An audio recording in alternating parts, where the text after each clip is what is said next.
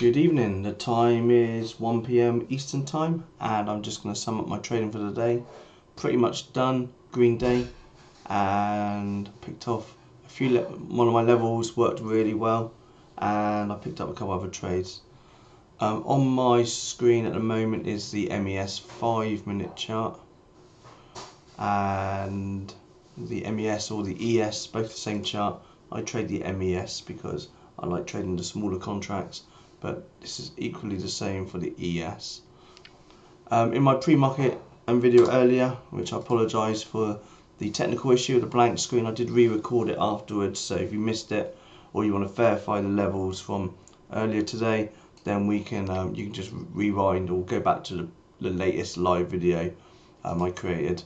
On my chart, I'm looking at the open, which is this candle here, and we talked about, well, the main area I was really watching today was this area here, 43, 45, that rough area, and I said that's the area I'm waiting for an entry.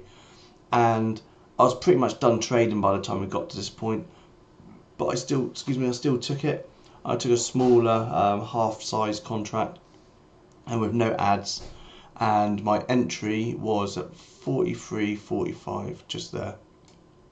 And my out, in fact, I scalped it because I didn't want to give back any gains. I didn't want it to pull back up to here for maybe a double top or to continue the trend up.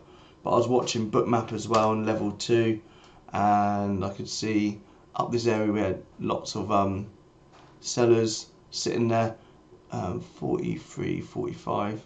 So you can see this is the area. This is the trade I took at the end, and just draw it on.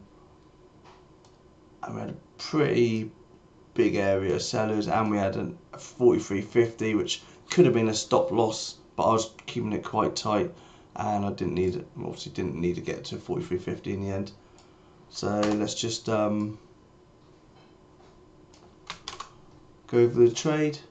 So my entry was 43.45, and my exit, so I let it run down to this trade here, and I got out at the bottom of this area, and then my next out was, in fact, it pulled back and I got out as it came back down here.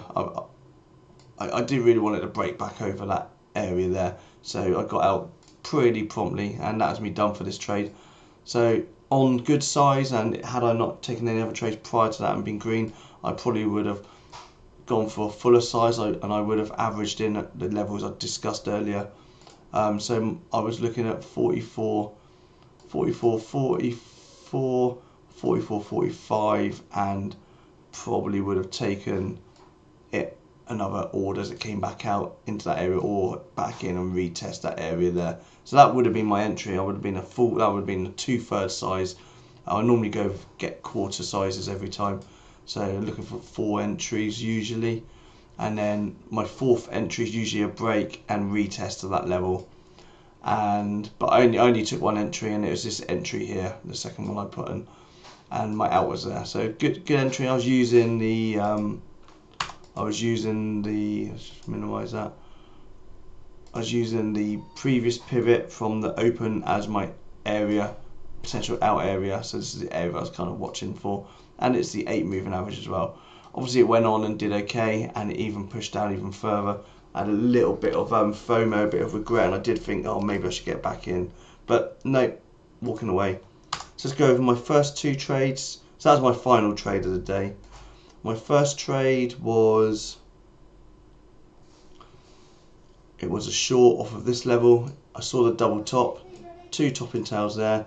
We pulled all the way back into that area, and higher concentrated volume as well, and it's on the edge of my supply zone as well. So as it came back down into the supply zone, I went short there.